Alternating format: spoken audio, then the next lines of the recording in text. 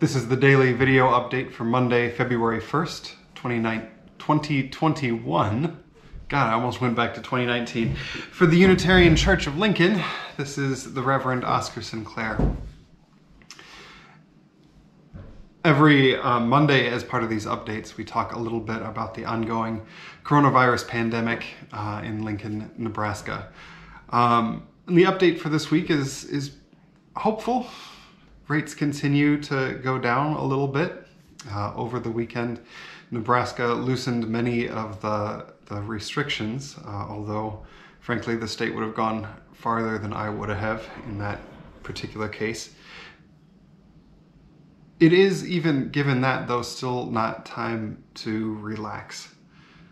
We all need to continue to keep our masks on, to be careful when we go outside, to take precautions both against getting the virus ourselves, but also against continuing to pass it among our community.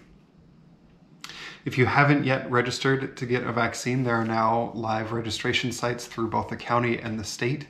If you register at either of those places, the registration will count, and my understanding is that the health department will contact us with an appointment when it's our time to get a vaccine.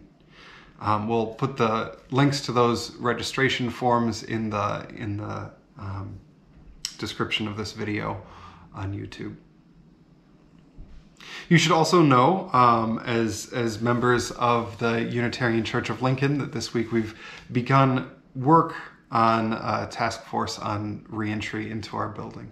Now, this is not a thing that's going to happen tomorrow. It's a long process to get back into our building, and we're going to be very, very careful and frankly conservative with looking at the numbers for the pandemic and how we make decisions. But any way we make those decisions, we need a long lead time to do so. So we're starting that work now and laying the groundwork to answer some of the questions about reentry in advance, so we're not trying to do it quickly at the last minute. The task force is made up of representatives from the Board of Trustees, from the Program Council, and from the staff. We've started planning. It's going to be a long time before we're done planning, but it's exciting to get to a point where we can start thinking about what the next step is. Anyway, we'll be back tomorrow. We're talking about beloved community all this month, so we're going to spend some time this week introducing the concept, and I will see you in tomorrow's daily update.